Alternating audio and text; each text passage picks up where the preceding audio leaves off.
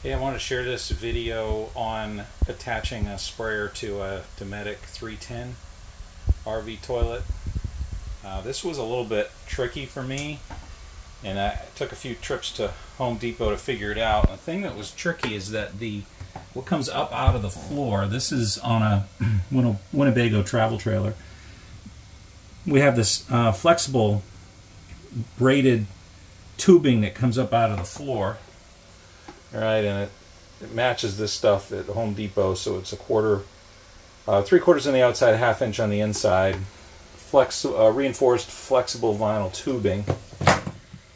And it's really tough to get good connections with that. So what I ended up having to do is I cut that off at the floor.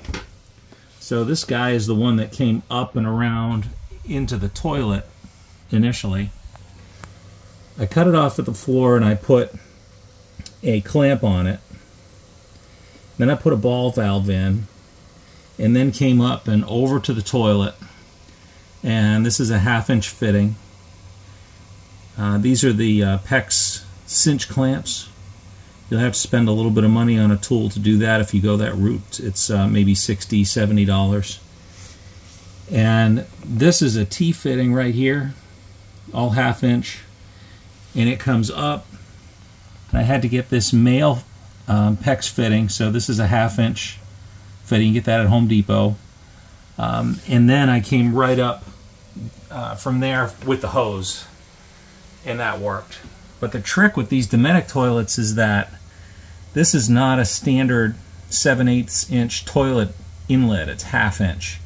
And that makes everything difficult. There's normally there's another adapter that fits in between this and the toilet that you can adjust the flow with, and I wasn't able to do that because of the 7/8 fittings, and I could not find an adapter for that.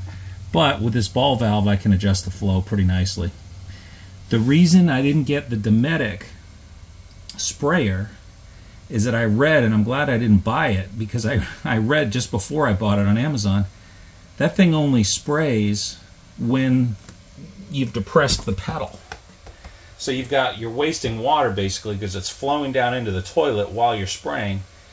The whole reason we needed this sprayer is that this ball valve is super touchy. So actually getting water into this toilet and having it stay there is almost impossible with their setup because it's just so touchy with the foot pedal.